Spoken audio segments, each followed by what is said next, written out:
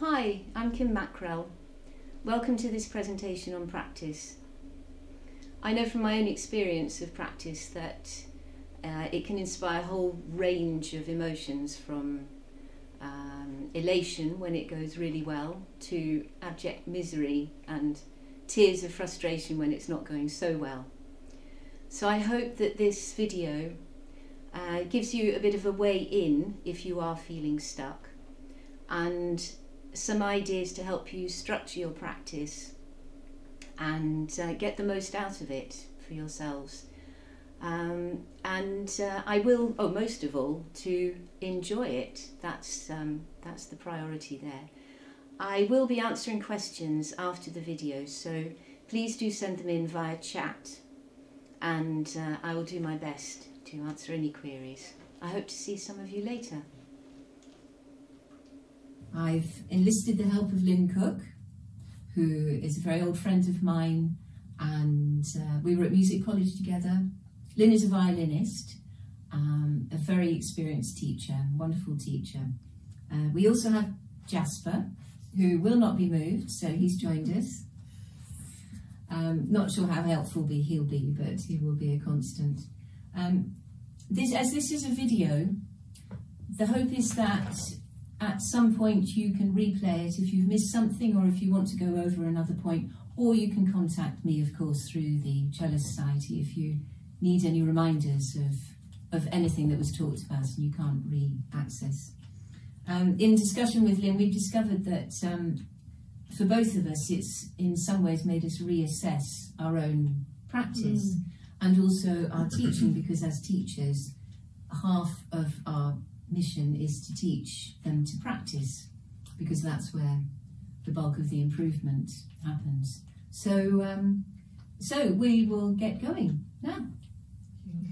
I was thinking that actually when the music or your instrument is not your principal thing in your life, it may be in terms of your love, you know, but when you've got a job to do, or you've got children to look after, or whatever, or a parent to look after, I don't know what the situation is, but you haven't got hours to practice, you really do sort of need to get the most for the least, don't you? And so I know we've been thinking about that in our professional life, because if you're on tour, or you've got suddenly somebody says, can you come and do this next week, we have to get the most for the least. So it is very helpful for all sorts of people to think about this. And I think, for me, I've discovered, not only for myself, but also for my pupils, it does seem to work, that one-note practice is very, very calming, and you can get so much from practicing one note. And interestingly enough, that was handed down to me from a fantastic fiddle player, but he got it from a flautist. And apparently wind players spend a lot of time focusing on one note. And the benefits of that are just enormous. I can't stress it enough. And it's also it's quite zen, you know, you can just focus on that one note. It opens up your ear, and then it just, when you think about the centre of the note, it cures a whole load of ills just for one thing. Yes. And the good thing is also, if you are practicing and you don't have that much time, doing exactly that. So if I focus on my one note and I'm focusing on the change of sound as I do it, and I start to feel the vibration of the wood, and I start to feel the vibration of the cello.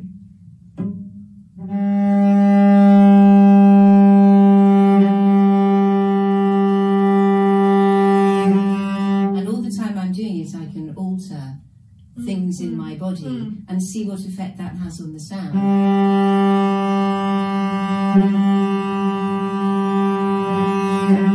And after a while you start to get a lovely feeling as if you're being massaged once everything starts to vibrate. And that you don't have to do that for hours and hours, so it's a really good point, that one. And everybody's tempted to do masses in a practice session, you know, the same, if you're having a problem with one particular passage, to play it 1,000 times quickly, just, oh, get it right, oh, got it right now, and then of course it's not right the next time you come to do it, or under a different set of circumstances in a different room. or a different amount of energy that you're using because somebody else is listening, and we know how awful, that changes everything, doesn't it? When somebody else is listening. That's a no-no. Yeah, absolutely no-no. So we have to be really certain. It's interesting how many great players go right the way back to basics, right the way back to this listening to one note, doing their open string work. I'm sure Rostropovich and Oistrakh, whoever you want to mention, I bet they did an awful lot of open string work, even when they were grand masters. Yeah, and it shows. It shows. Total control. Yes. Total control of the sound that they're making at any single point. Yes.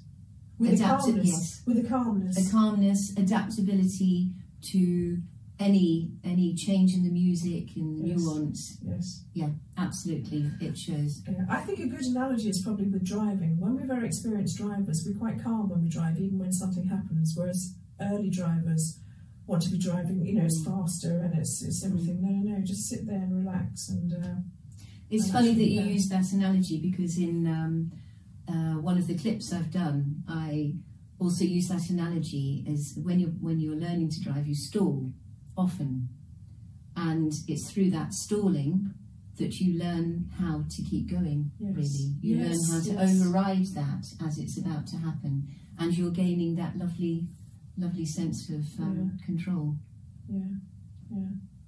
So maybe if you can take me through what you think would be a really good practice regime. So say, for instance, I've been at work all day and the kids have been fed. I've got 20 minutes to practice. What would you recommend?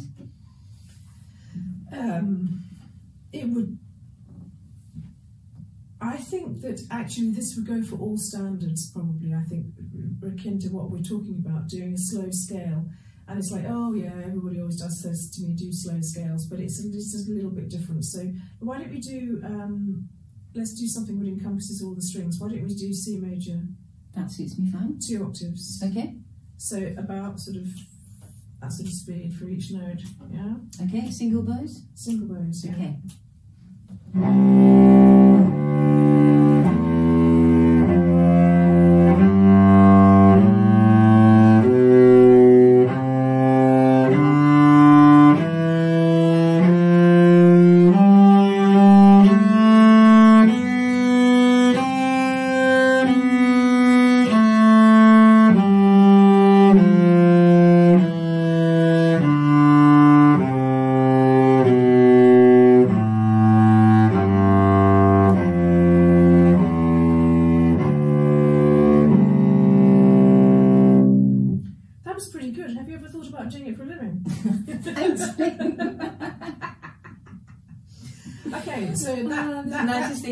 That was a good scale. Can you play it slightly out of tune now?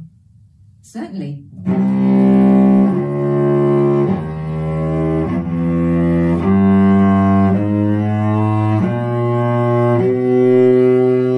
How's that? Yeah, that was pretty good. Because I think that there will be people listening to this who won't play it first time as beautifully as you did it in your first time. So there are so many things. If we took this apart, we could have an hour's worth of practice or more with this one thing, but we're only talking about 20 minutes. So I think the first thing to do is to say, what did you feel when you first did it with the 2 octaves coming back down again? What did I first feel? Yeah, what did you feel? Rusty, insecure, and stiff. Okay. Let's see if we can just take, play me the first 2 notes, play a C and then a D, because obviously the D is in relation to the C, so start off with the open string, but then hang around on the D until I tell you to go on to the next note, okay?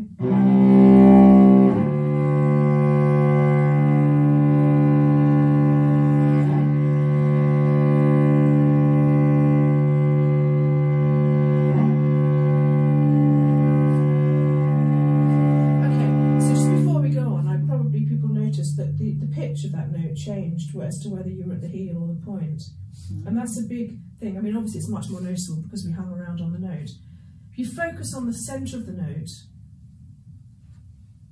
and try and alter your bowing to the centre of the note as you go. In other words, loosen up and just release a little bit at the heel. Okay. Just try to see how it feels.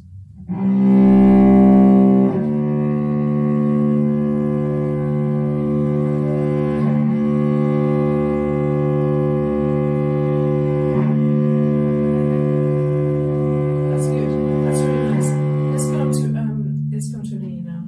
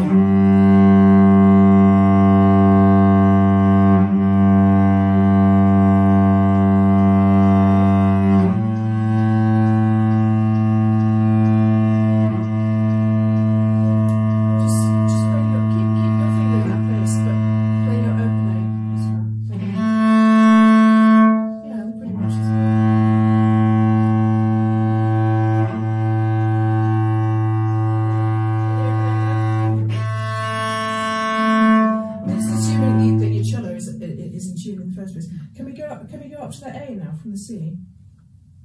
The top A? No, sorry. Oh, so, okay, so, yeah.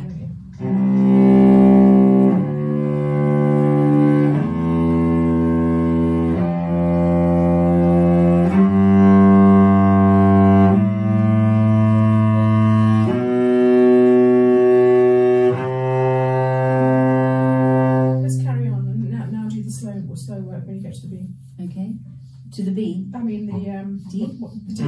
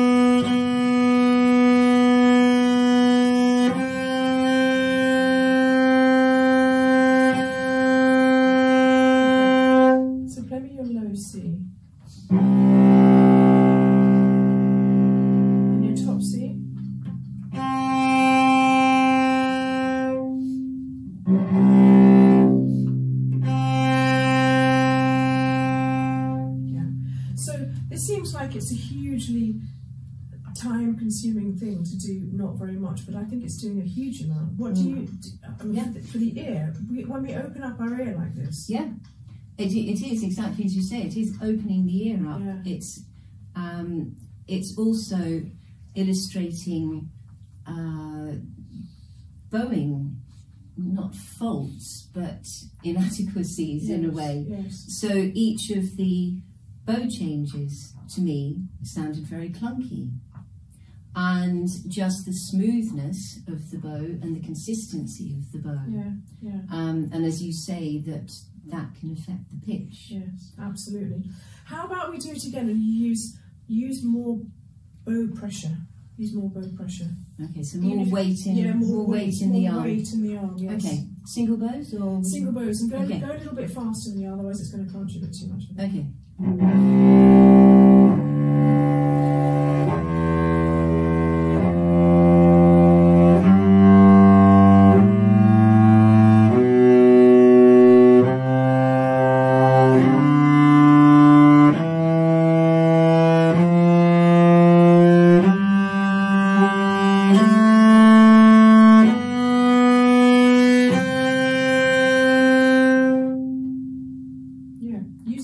show you a little bit faster bow? Okay.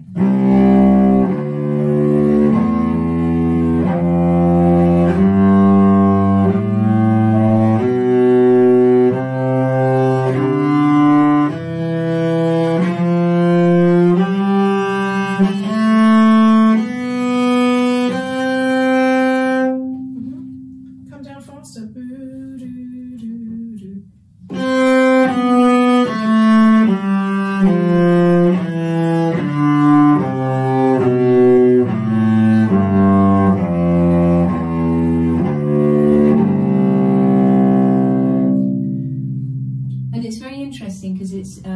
It throws up the question of how much bow you use, in other words, length of bow, where you use it, what speed you use at. I've always thought of a triangle. There's a triangle which is made up of the speed of the bow, the weight of the arm, and the placing of the bow, and exactly the sound point. And I think of this as a kind of magic triangle.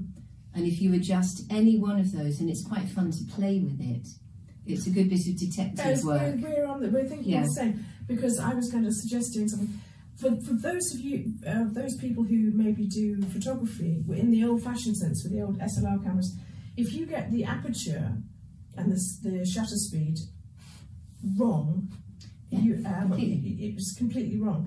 And that for me is the sound point, the bow speed and the pressure, because they are the things which create exactly the sound, isn't it? So let's do it wrong now. So a basic rule is that the faster you go, the more pressure you can use and the less bow you have to use. That is a general rule. There are people who can you kind of mix and match depending upon what sort of sound, but really to get the optimum sound coming from that piece of wire, expensive wire, we need to be very aware of I mean, as we go on in our skills, our ear will adjust it for us, our muscles will know what to do. We're not even aware we're doing it. It's like walking with the right sort of pressure. You don't stomp on the pavement. You go. So why don't we do something? Use too much pressure with a very slow bow. Okay. Make it really hideous. Would you like it near the bridge as well? Why don't we do one thing? Let's take one thing at a time from the triangle. Okay. So why don't we do? This is too much pressure, is it? Too much pressure with a slow bow. With a slow bow. Okay.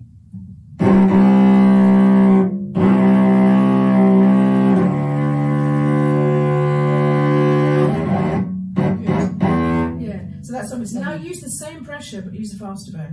Okay, here we go.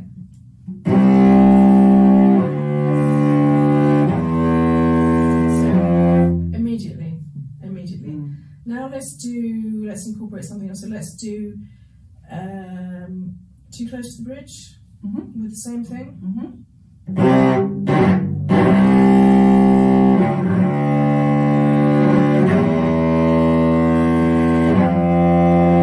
The interesting thing about that is the closer you are to the bridge, the harder it is to use a faster bow. So when you want to slow the bow down, say for instance you're playing a big melody which you want to be near the bridge because you want this massive sound, and you don't want to use too much bow, you go near the bridge because it also naturally, it's like putting the brakes on the bow. Yes. With optimum effect as well. So yes, that was pretty gross. Let's use a light. Let's do something where we can use a lighter bow. So so slow and light, but not and so you could do that nearer the bridge, couldn't you? Could you? Slow and light. Because if you wanted a really nice French sound, you get that sort of wafted sound. No, you go over the finger. More to the fingerboard. Yeah. I'm going to try it first near the bridge and just see. So slow. What did you say? Faster. Yeah, I'm trying to get you to use a lighter bow. A lighter bow. Just to experiment with a lighter bow.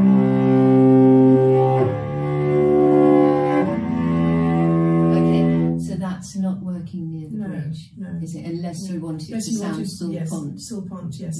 Which you might want to, and that's a good thing to practice because we need to have that. See, the thing about this is, it's so much detail here, and it may be daunting for some people. Oh, I don't know what to think of first, but after a few practice sessions of this, it actually makes it interesting, and you'll find that you'll want to continue. I think it's quite motivating to do practice like this, because it gets more interesting. Yeah, it's giving you the tools to yes. So then when you apply this to the piece of music, you know, it could be French, it could be Brahms, it could be Shostakovich, where you want, you know, maximum weight, and so it gives you the tools to apply that to any piece, and it starts to become almost an unconscious thing. Yes. Yes. We have to form our tools first, don't we? Yeah, exactly. Exactly. Yes. That's what the practice process is. Yes, yes. As in the driving, you don't stall nearly as much when you're an adult. Yeah. Not completely out of the question, but... Yeah, yeah. Should we talk about just a little bit about how to focus on the centre of a note? That's quite a big thing. Obviously, with cello, you've got a wider note to listen to. We all, I mean, I would encourage people to do as much listening to bad players and good players as well, both of those, so that you can differentiate in your ear between somebody who plays on the high edge of the note and somebody who plays on the low edge of the note, which is always making you want to go. It's slightly depressing, isn't it? It weighs you down. Just constantly want them to move up. And people who play on the high edge, it doesn't feel so bad, but after a while, it's sort of calm down a bit. Yes, yeah, exactly. Yeah. But people and singers are always great singers are always talking about the middle of the note, the centre of the note, because you can come above and you can come below, but you have to know when you're in the centre. And that's like being, what is that like being? I don't know, that's like just being in the right chair. You're just sitting in the right chair. You can lean out of it to get something, and you can lean back in it like this. But when you're in the right chair, it's good for your back, it's good for everything. You can, you know. Yeah. So, yeah, should we just play, what's your most comfortable finger? Let's say the second.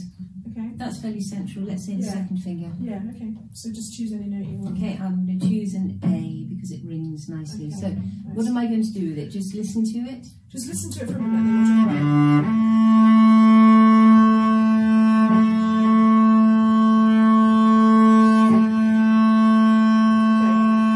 Okay. The first thing to give people an idea is to just listen with how many different A's they can hear, because there will be different A's, and whether it's going up or whether it's going down, and then we'll talk about altering without moving your hand.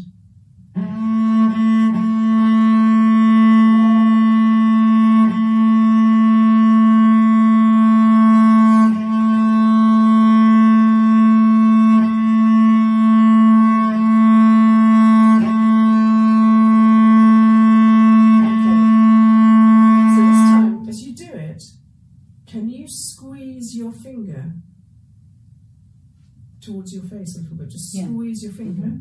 So it's a rolling. Yeah, start off, and then stay there. Start off with what you had. Now just squeeze it. Now back up again. Other way, did you say? Just back up to what it was. So we're just dealing with the two. Down. Yeah. Now down as far as you dare. Go down as far as you dare.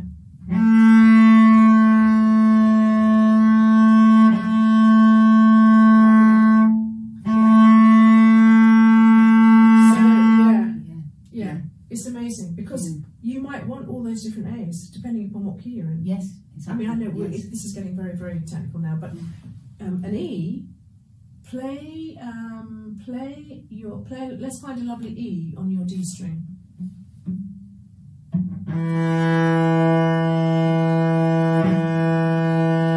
can you play it double stopped with your A?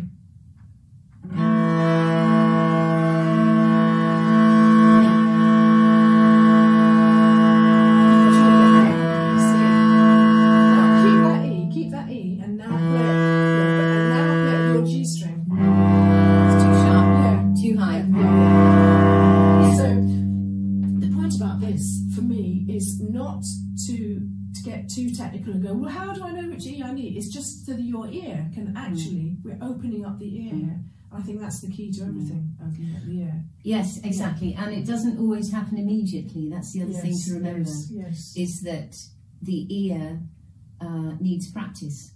Yes. In listening. Listening takes practice. But I've always thought that if you think of removing your ears and placing them on the stand in front of you, then you get a much more objective view of what that note is. Yeah.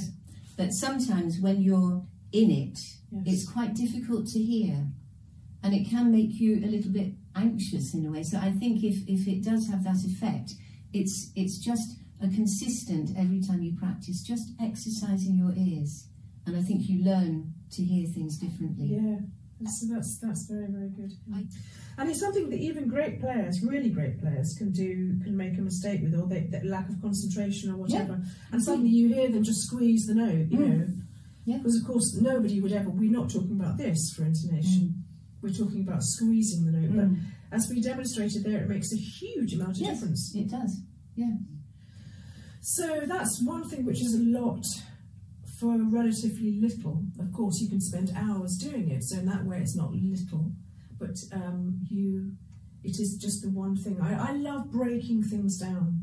I do a lot of, I've got horses and I do a lot of horse training, and I have a great trainer, and she breaks everything down to the smallest thing.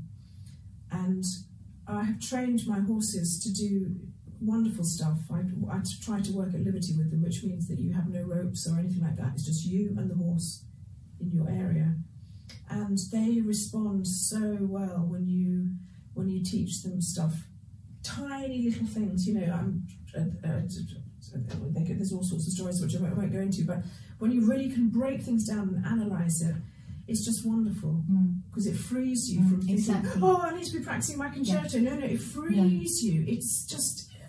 That's exactly the word I was going to use. I was going to say it's liberating. Liberating, yeah. It is liberating. And something that I have found is before a performance, if I'm anxious at all, I don't go, I go,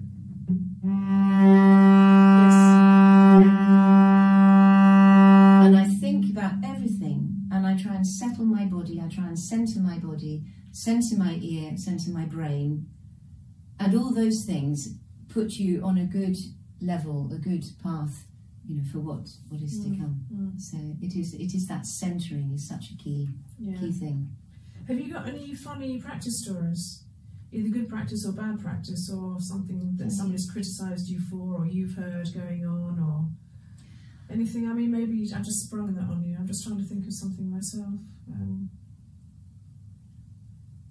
Actually, I've got a relatively funny story. I was I was in Aspen and the music school there, and it's a summer school, and I had been practicing till late into the night, and I got a phone call, because I was staying in schoolhouse, and I got a phone call from the front desk saying there'd been complaints from the other students. They were trying to get to sleep when I was practicing, but that I'd been playing the same bar for about an hour, and because, you know, everybody obviously in this campus is musician. I mean, it's amazing how careful people are about people listening to people practice.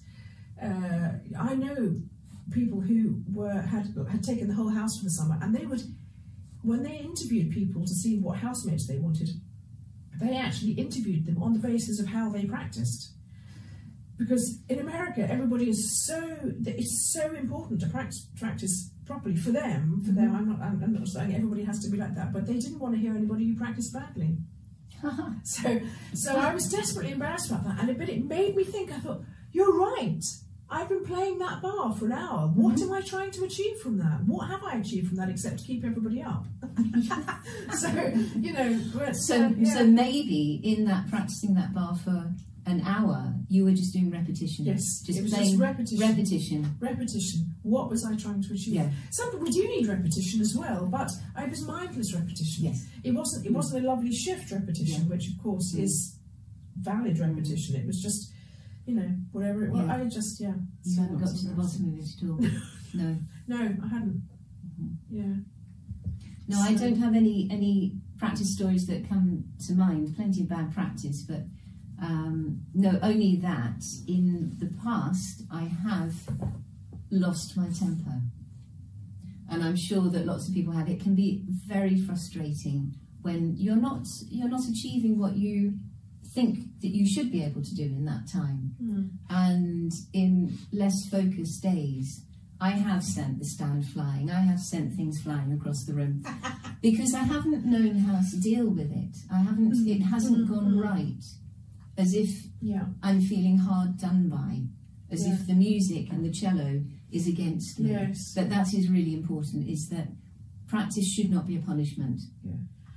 Sometimes practice, the journey of learning an instrument can be so slow that we don't notice the brick that we've just put into place in our building at the time. We only notice it when we stand back 2 weeks later and look at the half a wall we've built. So that's why that frustration is terrible, isn't it? Because we expect it suddenly to be good, but it's not like that. It's like watching your baby walk. You know, nothing happens for ages, and then all of a sudden they take one step, and they're off. And they're off. Only to have to conquer more as they grow, and that doesn't change. It doesn't change. So it's all very well for us talking about this, but what happens when something goes wrong when we do it? I mean, I've noticed with a lot of my adult pupils, they get a very shaky bow arm when they're concentrating on something because they're worried it's not going right. That's right. Do you find the same? Yeah, I do. Not just adults as well. Children who are particularly anxious about doing the right thing. Yes. And so the grip, the bow hold tends to be a grip, and with some people it is a vice-like grip, and there is huge tension in the wrist and up the arm, and probably there's a blockage somewhere else in the body.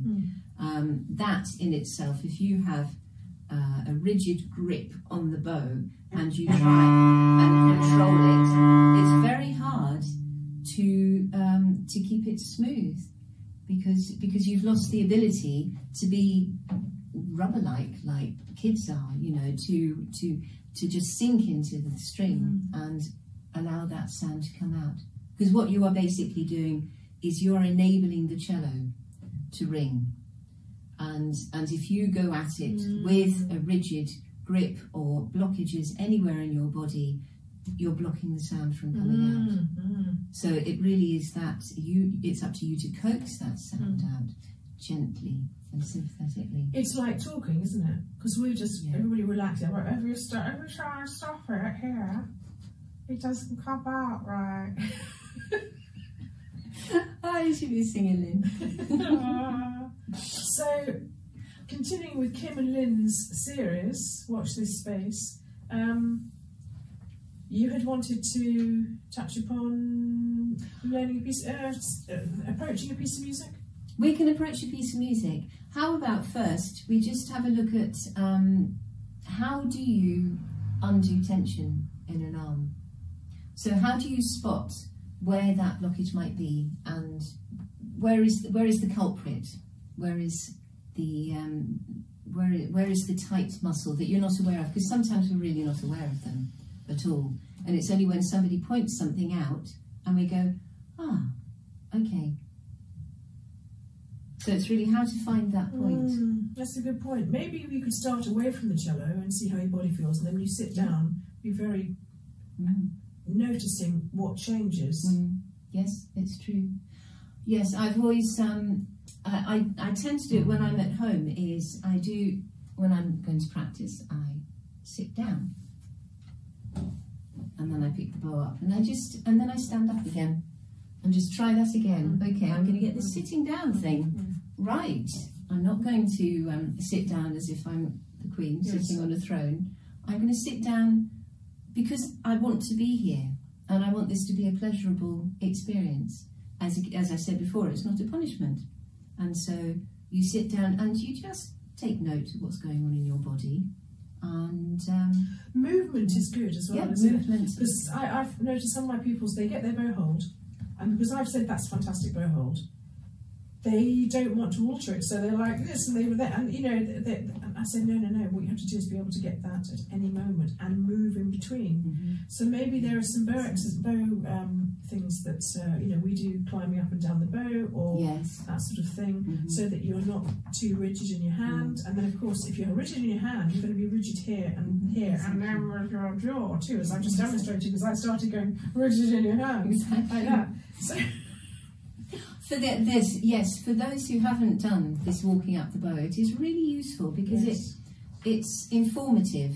It is called a caterpillar, and it is a matter of just walking your fingers. Keep the bow away from your cello, just in case you drop it, which has been known. And it is a case of walking the fingers up and just being aware of any finger that is doing more work than the others. The thumb, obviously, if you let it go, you're sunk. But it is a matter of finding a balance between all the fingers and just lightly, like a spider, crawling up to the end of the... Don't do it the other way, it's impossible. And then maybe finding the balance. So if you rotate your arm, and then you feel where is the weight of the bow. Well, I can take all the fingers off except for my thumb and my first finger. Some people find it quite difficult to do that and to trust that you're not going to drop the bow. But you know, maybe put a crash mat or something underneath, and if you do drop the bow, it's okay. Up you go again. Feel how light it is. It is a really light thing. Your fingers do not need to grip. Wobble your arm around, you know, get those finger wings wobbling, and then try the other direction and just see where the weight has transferred to. So suddenly it's in the little finger. If I take my little finger off, the bow drops. So that way you haven't played a note, but you're discovering what is going on in these fingers, and how light a hold you can have. And when you put the bow on the string, with any luck, you've created a softness about it. So from what you're saying, it seems that trust is quite a large part of it, isn't it? Trust. And if you do drop your bow, it happens. Yeah, it does happen. Yeah. Carbon fibre bows are very good because they don't break. Yes, very good. And the other thing that I find, and I find for myself too, if I'm doing a lot of practice, so I've you know, got something hard to do, I need to remember to actually put my violin down every few minutes or whatever, just not to stay, because I you know, after an hour of standing in the same position practicing, oh, my back's killing me, you know, or you're clenching your buttocks or something like that. We do strange things when we're concentrating. I don't know how violinists sustain that position for hours and hours and hours. I mean, playing the cello is so logical, and it's so centred.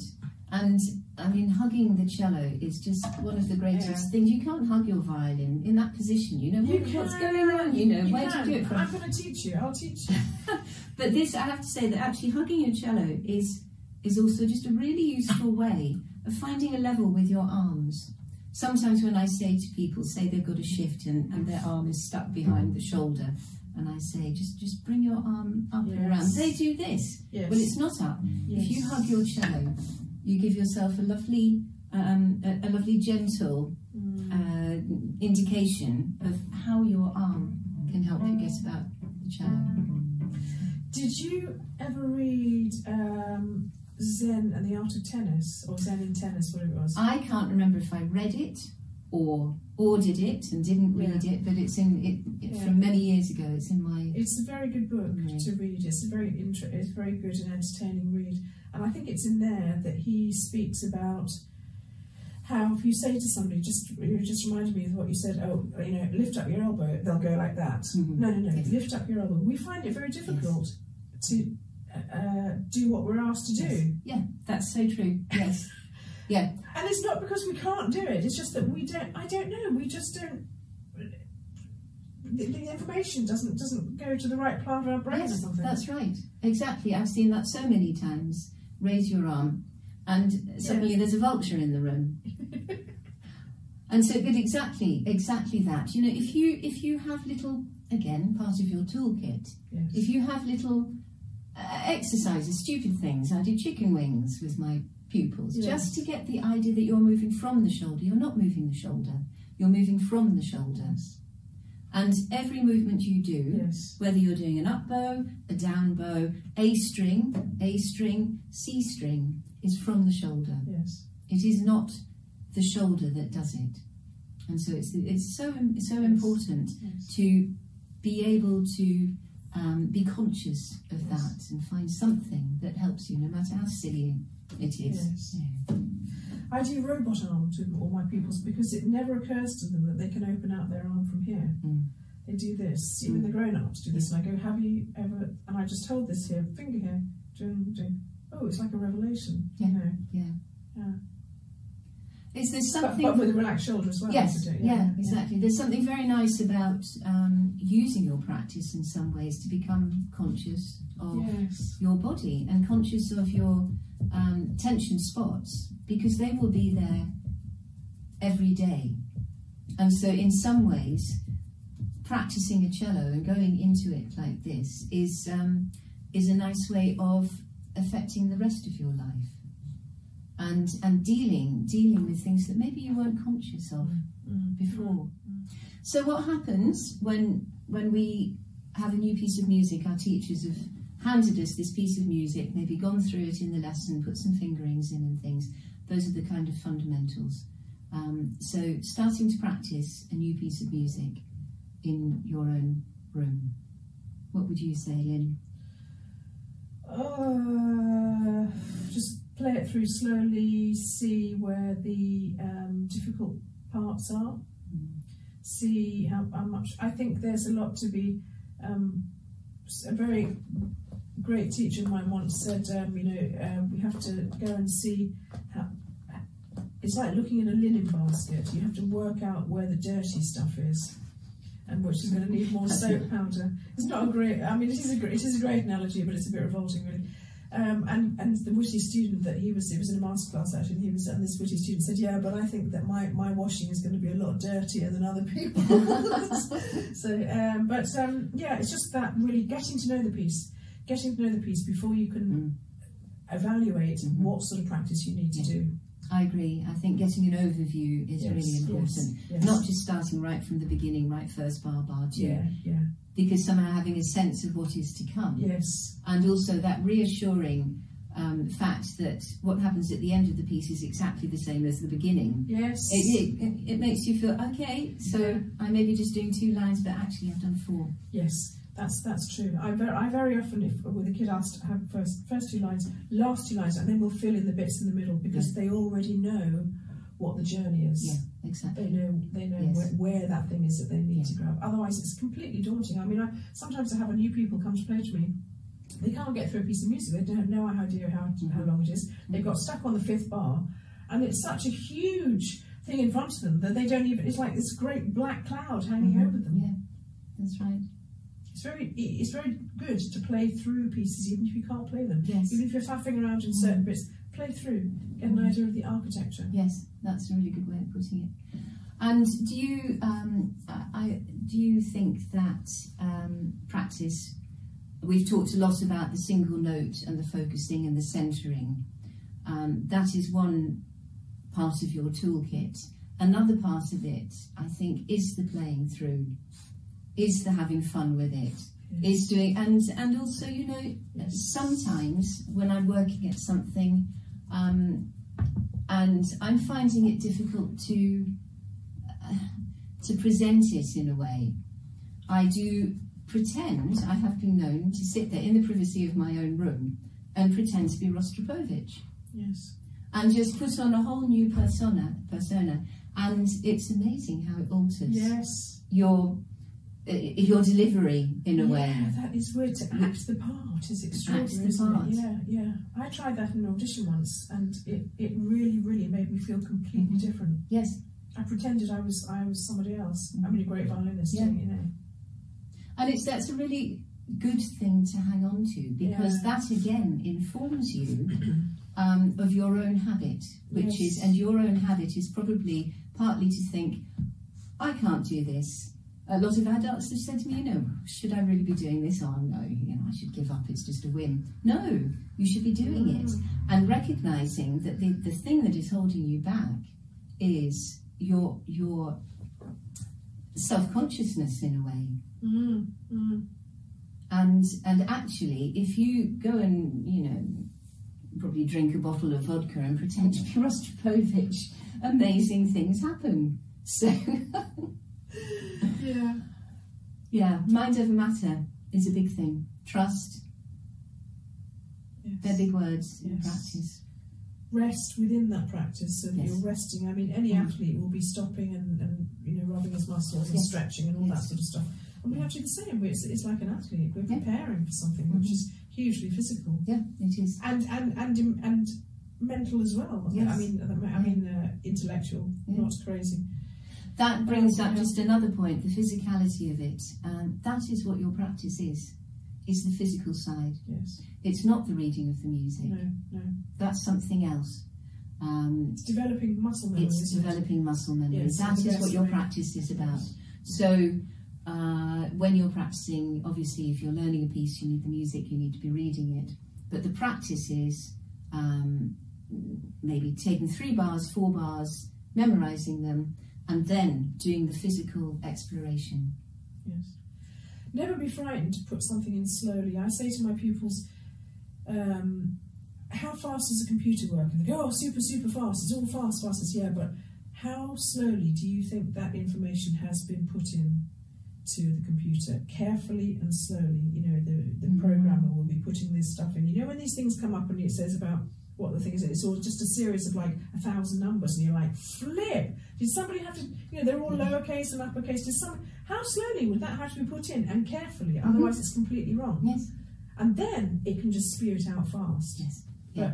We've run out of time for now, but I hope that you've got something that is useful and usable out of this. It's actually been really good fun, and I felt so productive to be able to bounce ideas off Lynn and to find out, you know, how much we can share with this, so, you know, we both feel quite inspired to carry on and maybe do some more discussions, because what we've touched on here, we've realised there is so much more, and so you know, maybe we will set up another video at some point and share more ideas. Absolutely love to. Yeah.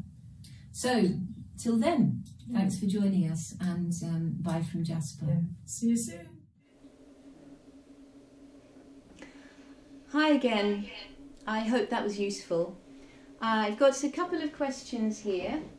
One is, when you describe someone who practices badly, what characteristics are you including?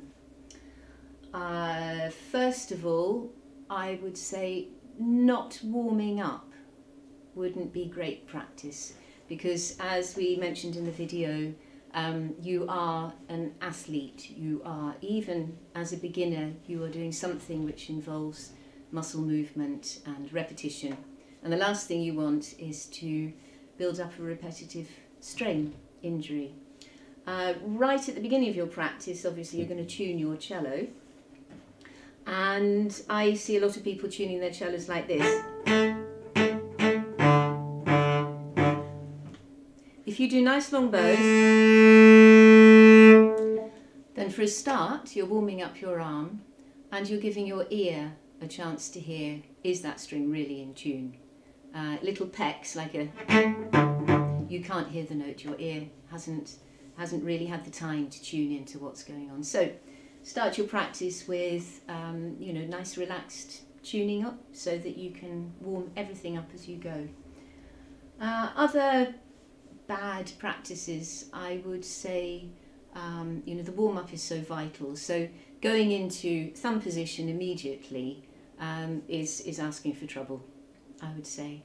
That is something that you build up to, and you know, again, warm your body up. Other bad practices, I would say tackling something that tackling something too fast that you have not really studied. You haven't worked out where the problems are. You haven't worked out what is a good fingering.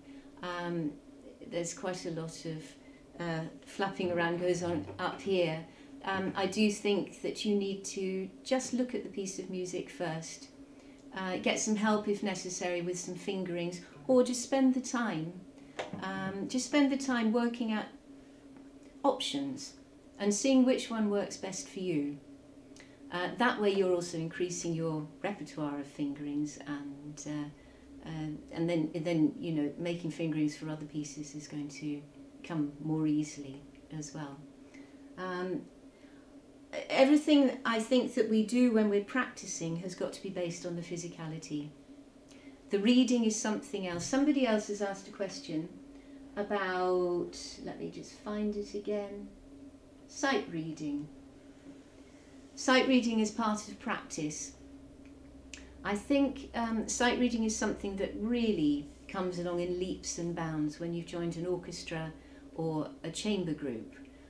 Obviously you can sight read to your heart's content at home, and whilst I say warm up and you know, do the slow practice, do the long notes and things, there is absolutely nothing wrong with sitting down and playing as many Bach suites as you fancy, and enjoying that, but once you're warm, always once you're warm. Sight reading is part of practice, yes. If that gives you pleasure and you have warmed yourself up, you've tuned up your cello, you just want to play, absolutely, read through anything. And like everything that responds to practice, sight reading will absolutely come along very fast with as much as you can possibly do. Let me just see if there are any other questions. If you have a long practice session, how would you proportion out technical practice from your pieces? I think it's very personal, and not just personal, but depends on your mood that day. What are you trying to achieve? What are you preparing for? Certainly as an amateur, what you don't want to do is make your practice session obligatory. I've found in my practice as a professional, so there has been possibly more pressure to get things right quicker, but no matter how the practice session has gone, and I've had plenty which have been less pleasurable, I have never ever once regretted doing that practice, no matter how I felt afterwards. But I do think that that's as a professional when the pressure is on. As an amateur, unless you've got something, you know, coming up like a, you know, class performance or something, as an amateur I really think enjoyment is absolutely key to your practice, and that how you divide it up depends on how things are going. You know, you can do a small amount, as we've demonstrated with the single bows and you know, single notes. You can do a small amount of that to great effect. If you fancy carrying on for the next hour with that, then so be it. You know, carry on if that's what's suiting you at the time. If you want to do 5 minutes of long bows and single notes, and then you want to play through some Bach suites, so be it as well. I think it is very individual, and there should be no hard and fast rules about that. Let me see if there are any more questions after that. I don't... There was one before. Was there one before? Any tips on problems with aching left hand? Again, this comes down to starting off with a warm-up and checking your body, just scanning from the feet up, checking as you're playing. You can be playing or you can just be sitting there. Where are any holding bits, because they will affect your left hand. Something in the shoulder can affect, you know, your thumb. A lot of people who have thumb problems, particularly in the bowing arm. I think I would say, after you've done that, check what's going on with your thumb. Is it gripping? It doesn't need to grip. In fact, it must not grip.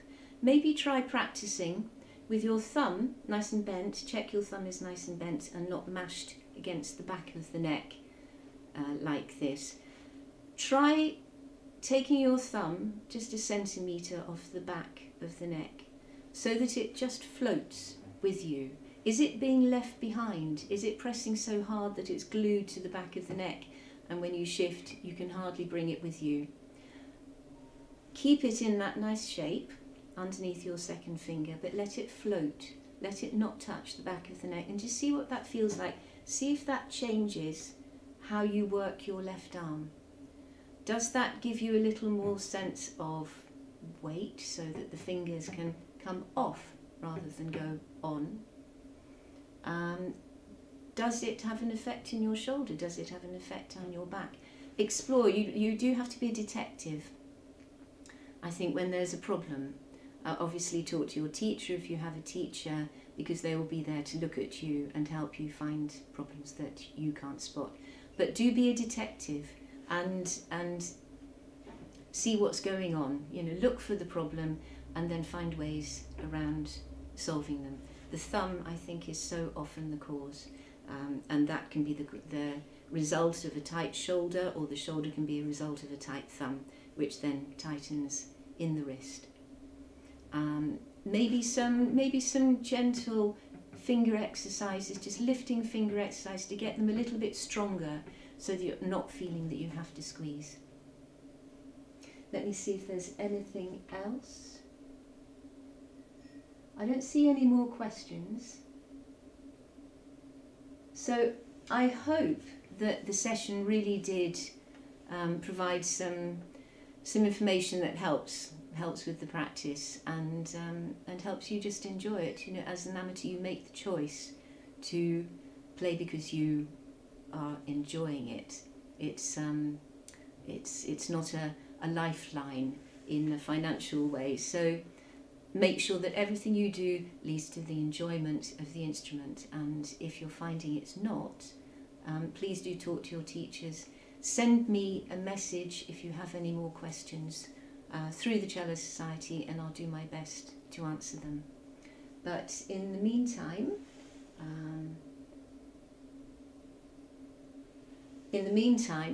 if that's helped, enjoy your practice, and I hope to see you again one day. Bye.